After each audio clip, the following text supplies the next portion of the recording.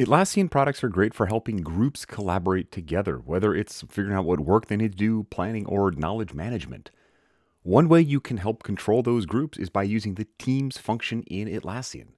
Here, we're going to dig in to see how you can make teams and how they benefit you and guide people to the right groups. Let's jump in and see what it looks like. Here I am in a Confluence Cloud Premium instance, although you should see this in every flavor of Confluence. But to find teams, all I have to do is come up to the Teams menu. And right away, I can see that I'm on two teams. I'm on Team Jakewill and Atlassian Test.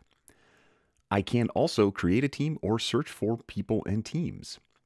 I'm going to take a look at this first team though and just see what's in there. This is a team page, and most team pages will look similar, but it's going to have things like the name of the team as well as a description. This is provided by the team to help others figure out what is the team for. Underneath that, I have the ability to add more people to the team, delete the team or change things like the name, or allow anyone just to join it. If I don't check this, I have to add them. So there might be cases where you want to describe your team and not let others just join.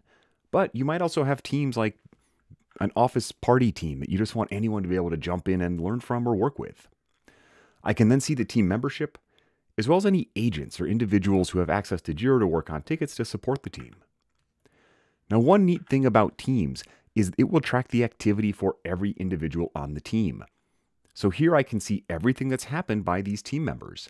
In this case, they've created a team page here in Confluence. They've added some kind of bug in a blog post, and I can click Show More to see even more stuff that they've done. Underneath that, I'll see a list of any Jira issue assigned to the team. This can be a great way to keep track of what work is Team Jakewill up to. Should I be adding more, or did I put the ticket in the right spot? Underneath, we have the ability to own components. So a Team Jakewill, could own the component Jakewill. And this would then show any of the components that this team is responsible for. Again, one way of helping manage work, but also communicating to others, what does this group of individuals do and what can I expect them to help out with? Underneath that, I have the ability to add links about the team. When someone finds this team, this will guide them to help articles or other pages that will tell them what we do.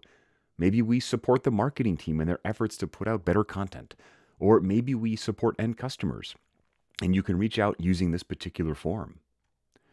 We can also give kudos to the team, just as a way of saying thank you. I always encourage calling out positive behavior, so we can just click this button and give that kudos. And then at the bottom, we can add other links about the team. Maybe it's a team calendar or a team space in Confluence, something else that someone would find interesting about the team. So this is the team in Confluence. The other thing teams can do is add a header image. Again, a great way to personalize it and make it unique to this one group. Now, one great use of a team is the ability to @mention them. For example, if I am in Confluence, I can pull up Team Jakewill and send this page to them directly. I don't have to remember each individual's name. This can make it very simple if I need to get in touch with a certain support team. I can just type in payroll support, and I don't have to worry about who specifically is on it. It just goes to the team. The same is true in a comment. For example, I can open up a comment and @mention Team Jakewill and alert that entire team to something that I need. Again, this helps my end users because they don't have to know who's on Team Jakewill. They just know that that is the team that can help them. Similarly, if I'm on a Jira ticket and I open up comments, the same team appears. Again, the team isn't just in Confluence or Jira, it's across Atlassian products. One important thing to think about, though, is I can't assign a ticket to a team. Tickets still must be assigned to one specific person, and this is to help ensure accountability. I don't want the team confused over who's doing it. I want one specific person to be handling it. So those are teams. They are a way to organize individuals with access to your Atlassian instance into groups. And it, again, doesn't have to be by department or who they actually report to. It could be collections of different ways they work or different other events going on in your organization. Definitely worth checking out, though, because it makes communication and understanding who does what a lot easier. If you like this, please like and subscribe. It helps me out. And use the comments to drop questions or comments. Or how do you use Teams to organize what's going on? Thank you so much for learning with me, and I'm looking forward to seeing you in one of these again soon.